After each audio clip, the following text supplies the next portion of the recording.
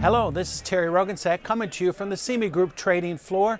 Talk a little bit about the hog market today, the China swine fever issues continuing to support, likely to continue to support the 2019 hog contracts.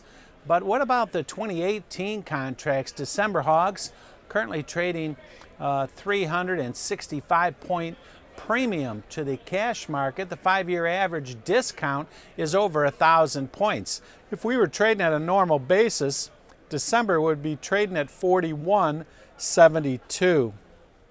The second factor for the market, with the tariffs currently on U.S. pork moving to China, if and when China begins to import extra pork on the world market because of the African swine fever, they're likely to look at European Union and then Canada and then the U.S. for U.S. pork.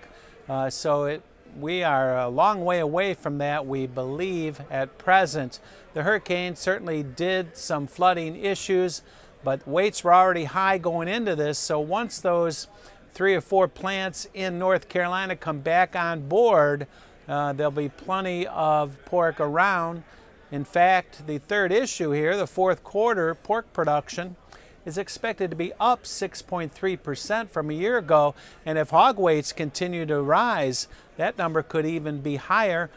Keep in mind, last year was a record high production for the fourth quarter. Given the structure of the market with the nearbys holding a premium to the cash, we like the idea of selling the December hog 63 call premium, collect 235 points, looking for that to move down to 0. Risk a total of 65 points from entry. Again, consider selling the December hog 63 call premium and collect 235 points. Thank you. This is Terry Roggensack coming to you from the CME Group trading floor.